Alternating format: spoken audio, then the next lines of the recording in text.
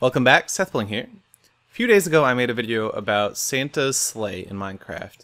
And basically it was a flying machine led by Rudolph the Red-Nosed Reindeer that was made of redstone and could fly in one direction and would go in that direction indefinitely. And all the redstone was self-contained. So what I've got here is a similar machine. This also can fly in a direction as far as you want, but this one actually flies in all four directions. So if I stand on the black spot over here, I'm going this direction. I'm going to stand on the green spot over here. I can fly over this way. Gold spot over here, fly over this way. They all work. And so it's controllable by the player. And if you look, all the redstone is self-contained. So it's basically four platforms underneath and then some redstone and pistons and stuff up above. And if I go ahead and move the platform by a few blocks and then take a look, you can see all of the redstone has moved along with it. All these command blocks and everything. So what's going on here? How does this work? It works on the same principle as the sleigh. Very similar principle, that is. If I break into these blocks, you'll notice they immediately get regenerated.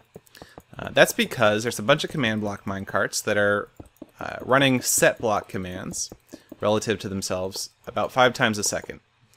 And these command block minecarts can be seen if we go ahead and punch out this block right here.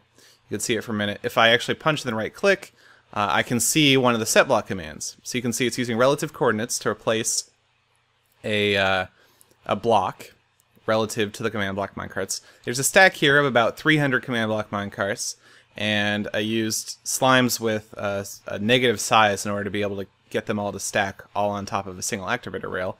But all these command block minecarts are stacked on top of an activator rail, and so they run about 5 times a second just because that's how command block minecarts behave.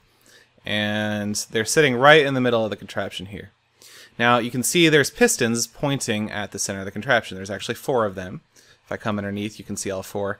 And these pistons get activated, and they push the activator rail and the minecarts with it over by 1 block. So if I step on the gold section over here, it's going to create a redstone block over here, which causes the piston to get pushed, or the piston to extend, and that pushes all of the minecarts over by 1 block. And since the minecarts are constantly regenerating the entire structure, they'll just regenerate the entire structure 1 block over. And that's exactly what happens.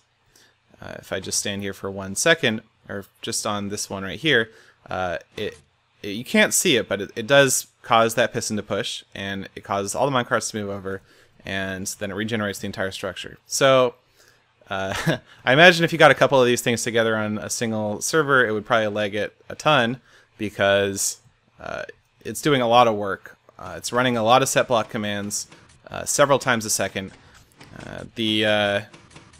There are, yeah, like I said, there's 300 or so command block minecarts, 1 for every block in the contraption, plus a few that create air blocks so that this doesn't leave a big trail of blocks behind it.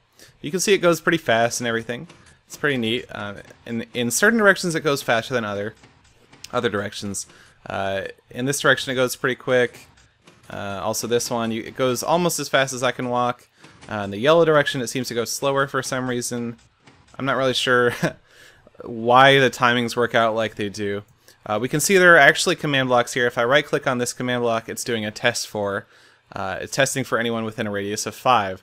And so these command blocks are actually being reset by the command block minecarts in the middle, but they're doing work. They're doing the test for, and then if that test for is true, it activates this comparator, which activates this command block, which is what creates the redstone block over on the other side, which is what activates the piston and pushes the whole contraption over.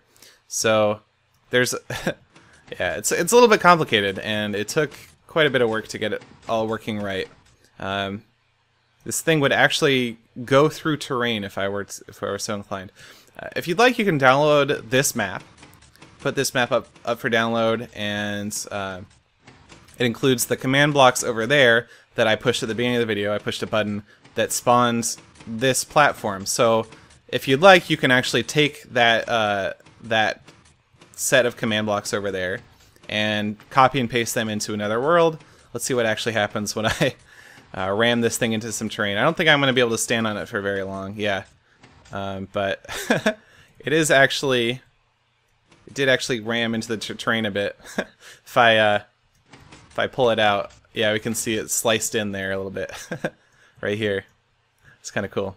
But it's not set to create any airspace above the platform, so I would have just gotten probably knocked off. Yeah, I wouldn't be able to go any farther in. Pretty cool though. So yeah, you can copy and paste those command blocks into another world and play around with it.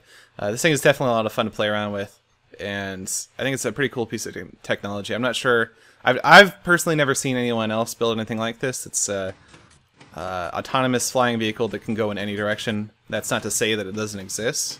There's definitely a lot of stuff out there that I don't know about. But I think this is really cool, and definitely a very advanced use of command blocks and command block minecarts. That's about it. Thanks for watching.